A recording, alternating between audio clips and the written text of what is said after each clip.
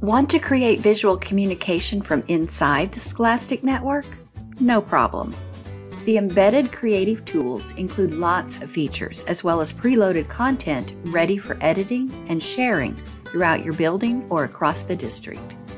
From the dashboard or navigation drop-down, select Content. Then click the Upload Content button in the upper right corner. Select either Landscape or Portrait. When the File Explorer window opens, close the window. In the Upload dialog box, select the group that needs access to the content. Next, click the Use Creative button.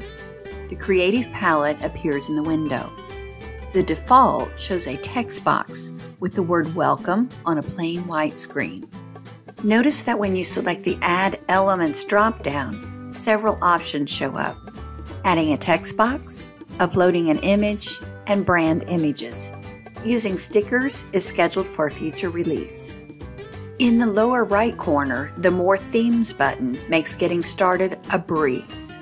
Click on More Themes, then select Global. This takes you to the Global Themes library with preloaded background themes ready for your quick edit. Organized by topic, this ever-increasing library makes easy work of creating visual communication. Click the down arrow to open one of the theme topics. Pick an image and click on it. Like magic, it appears on the Creative Workspace. Scroll to the top and click Done. Next, edit the text box to change the message. Click on the text layer that says Welcome, change the wording in the text edit box, and watch it change on the workspace. Click and hold the left mouse button to drag the text to wherever you want it. To add a brand asset, select the Add Elements button and choose Brand Images. Use the drop-down arrows to expand the folders until you find the logo or image that you want. Click the image to put a check mark in its upper left corner. Click Done. The image or logo moves to your Creative Workspace. Select the image with your mouse and move it to where you want it. Hold the Shift key down while dragging one of the corners out, and the image gets larger without getting distorted. This helps preserve your brand.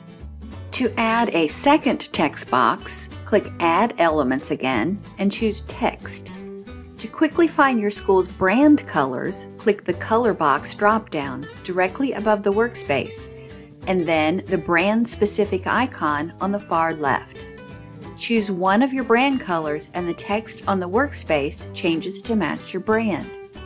This increases brand consistency and ensures that content you create matches the specifications in your district or building's visual communication strategy. If your school or district provides a standard background for slides or images, upload it by selecting the background layer and then Upload Background. Click Create in the right corner. In the Upload Landscape dialog box, choose the group, rename the image with a meaningful name, add screens, and adjust the display schedule.